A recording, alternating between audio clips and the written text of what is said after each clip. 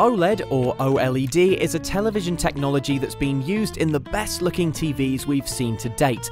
But how does the tech differ from regular TVs, and what do you need to know?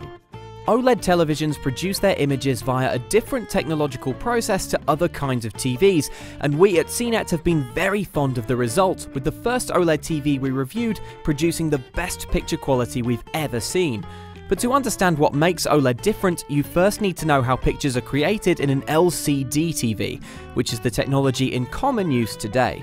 At the back of LCD TVs there's a backlight, which shines light through liquid crystals, which act a bit like shutters, either allowing light through or not, depending on the current that's run through them. Red, green and blue colour filters put over the top make up an individual tiny on-screen pixel, capable of producing any colour, contributing to an overall visible picture on the screen. OLED uses that same colour combining principle, but the big difference is that there's no backlight. Instead, light is generated by organic compounds that glow when a current is applied.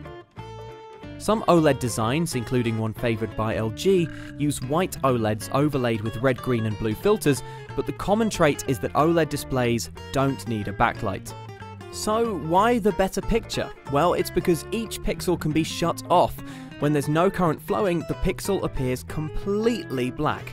This extremely high contrast between light and dark makes for a lovely image, and we found beats the picture quality on sets that use backlights, even though TV makers have found clever ways to dim backlights in LCD TVs to make darker parts of the screen as black as possible.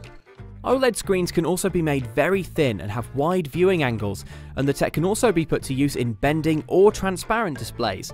OLED is yet to go mainstream, however, and there aren't many TV makers using this technology, plus it remains very expensive. So OLED's commercial future is uncertain, but having been deeply impressed with TVs that use it, we certainly hope we see cheaper sets at a range of prices in years to come.